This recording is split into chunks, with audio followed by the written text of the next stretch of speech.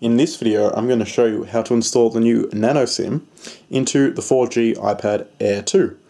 Let's get started. Alright guys, so we've got the Nano SIM right here, and first thing you'll need to do is get your little instruction booklet that came with your iPad Air 2 4G model. Open it up. First thing you'll see right there is the SIM eject tool. Go ahead and remove that. Go ahead and pick up the iPad Air 2 and look at the bottom right side, right where my finger is. This is the Nano SIM tray.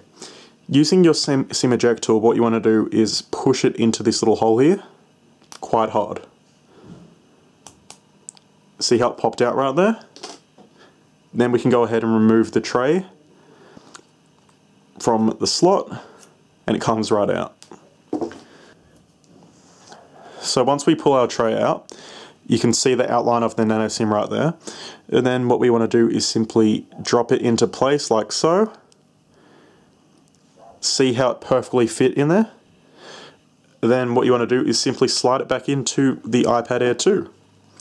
So once again, look at it on the right. Carefully slide it in without knocking it. Like so, and push.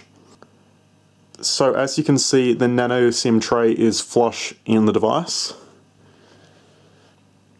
And there you can see in the top left we have 3 bars of service and we're connected to the Optus network. Alright guys, so that's how easy it is to install the Nano SIM into your brand new iPad Air 2. Go ahead and drop a comment down below if you have any questions at all. If you want to buy anything on Amazon and you live in the States, go ahead and use my link down below to support the channel. Check out all my other iPad Air 2 videos, and I'll see you guys in the next one.